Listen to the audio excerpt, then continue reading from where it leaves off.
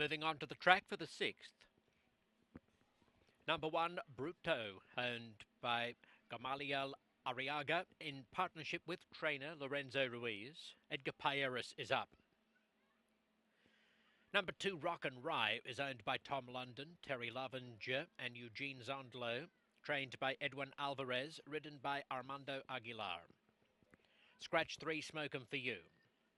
4, Mongolian Ford, one of a pair owned by David Hinkins and trained by Adan Farias. The mount goes to Eric Garcia. Number 5, Tried Again, drawn between the stablemates.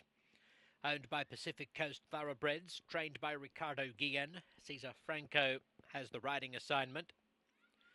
Big Creek number 6, the other Hinkins Farias entrant, with replacement jockey Rodrigo Aceves.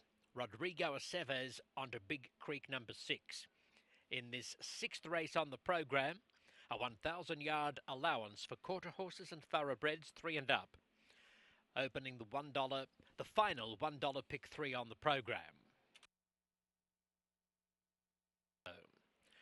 2-1 for number 2, Rock and Rye. Set. Racing. From the middle of the line, Mongolian Ford is away okay, quickly headed by Tried Again.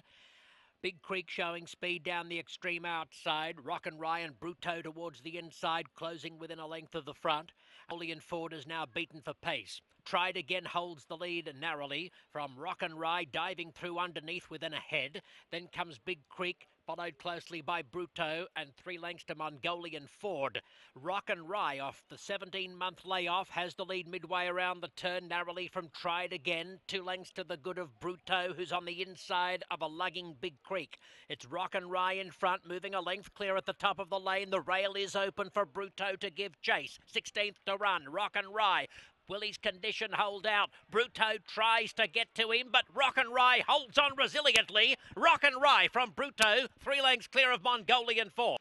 Scoring as a first-time gelding off a 17-month layoff, expertly prepared by trainer Edwin Alvarez.